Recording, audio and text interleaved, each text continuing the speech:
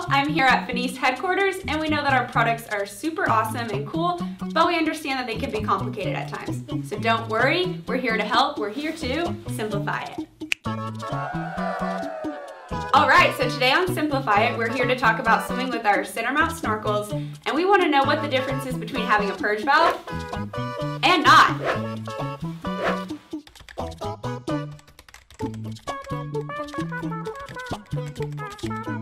Okay, so here at FINIS, we have our two main snorkels. We have our swimmer snorkel, which has a purge valve, and our glide snorkel, which does not.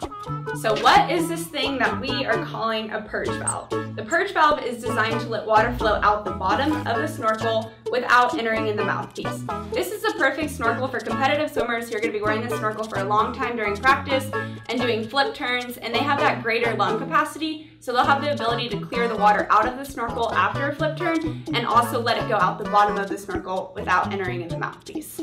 So what is our glide snorkel? It does not have the purge valve, and this is the perfect intro snorkel. For those swimmers who have never swam with a snorkel before, we suggest starting with this one first. It is a little bit easier as you're swimming laps. If water enters in through the top, it's much easier to blow it out of this one because you don't need that greater lung capacity. Okay, that's a wrap today on Simplify It. Thank you for joining us. Now you know the difference between having a center mount snorkel with a purge valve and not.